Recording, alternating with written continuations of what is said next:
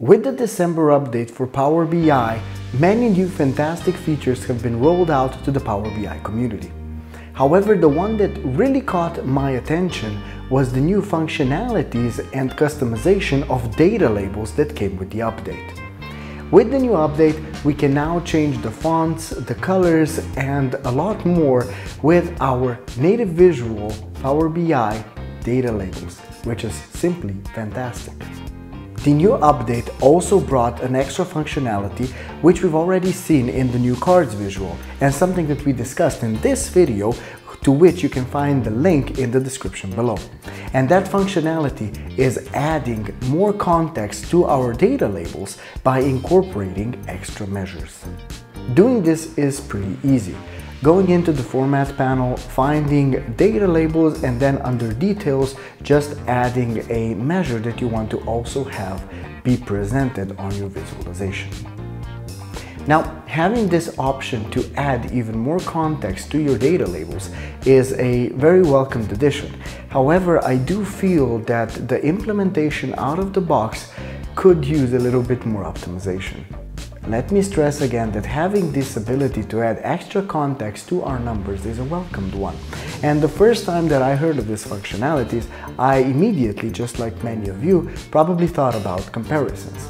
And comparing our data to previous year, maybe to our plan, is the best way to really answer the question of are we doing better or worse? However, with the implementation that we have today, this is of course possible, just like you saw. However, right now it's really hard for me to tell what measure are we actually using as the comparison. So is this the previous year number? Is it the plan number?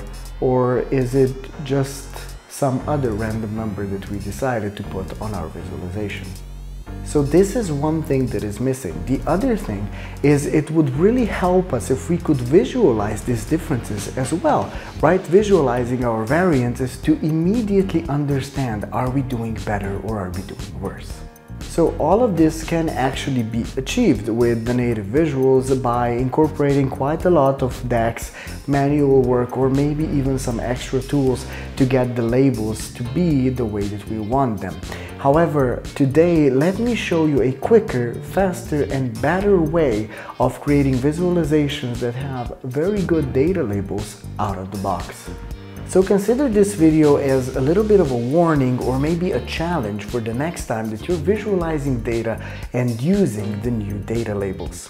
To see what to strive for, let me give you some examples of how data labels should look like from the International Business Communication Standards, of course visualized with Zebra BI visualizations that are all out of the box certified by IBCS.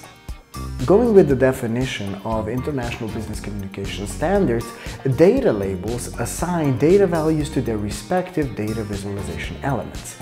And the first thing that they really stress is that you should standardize the positioning of your data labels to really help speed up the comprehension of your data. Let's see this in an example. You can download the visualizations for Zebra BI free from the description to follow along.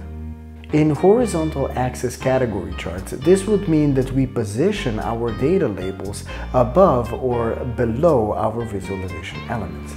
For stack chart, we should usually center them in the middle of our data points or to the outside if those are too small.